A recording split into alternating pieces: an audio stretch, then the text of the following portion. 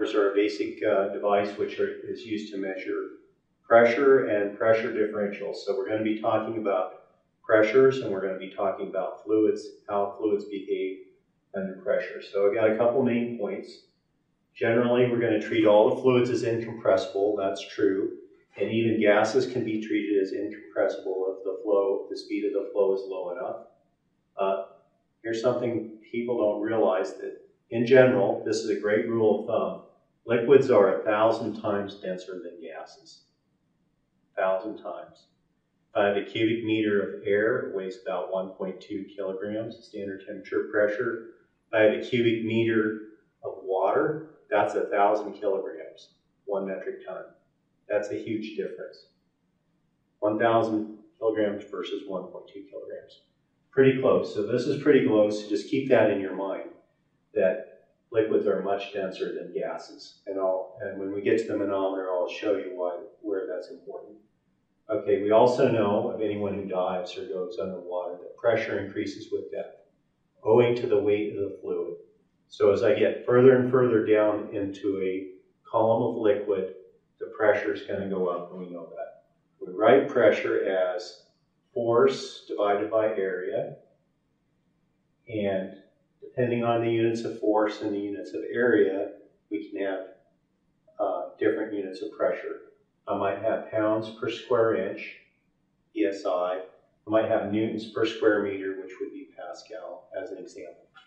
Okay, so we're going to imagine a manometer, and we're going to use one of my patented square tube manometers, and I've never actually seen one of these in existence, but it's great for teaching. Now, if I fill this with fluid,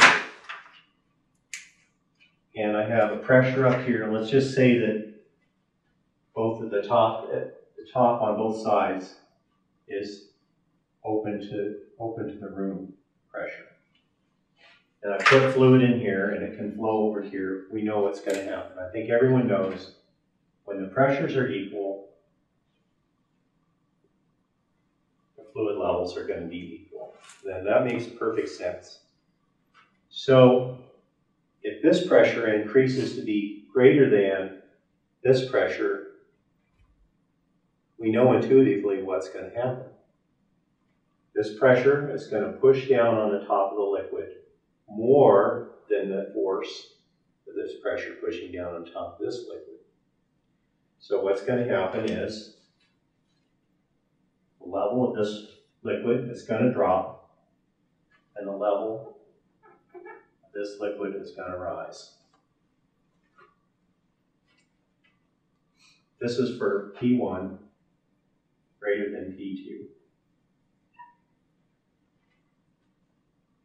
What would happen if P2 was greater than P1? Everyone knows, right? It's just the reverse of this situation. So P2 is greater than P1. It's just going to reverse this. So now the pressure is higher over here, and we know this. So this is the intuitive way to look at it. But we want to make measurements, so we need to get this so that it's that it tells us more than, we need to know more than just pressure's higher on one side than the other. We need to know by how much, and we need to know by units, whether that's inches of water column. And inches of water column is a great unit which is frequently used as a unit of pressure, and I'll just write it as inches water column. So you'll see that a lot, inches of water column. And what does the inches of water column mean? Let's just draw what 1 inch of water column looks like. If pressure over here is higher than the pressure over here, and this is water, this fluid in here is water, and this is air.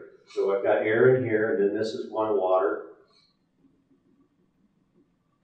And this height equals 1 inch. That's 1 inch of water column. That's a pressure. And that's a pressure I can convert into PSI or Pascal or any other units that I want to. And if I put a pressure gauge here, and I hook one side of the pressure gauge to over here and the other side to over here, that's going to measure a differential pressure. It's called the delta P. And in this case, we know delta P equals 1 inch water column. Pressures are measured relative to something, and that could be measured to 0, which would be an absolute pressure or a gauge pressure. Gauge pressure is relative. Absolute pressure is compared to 0.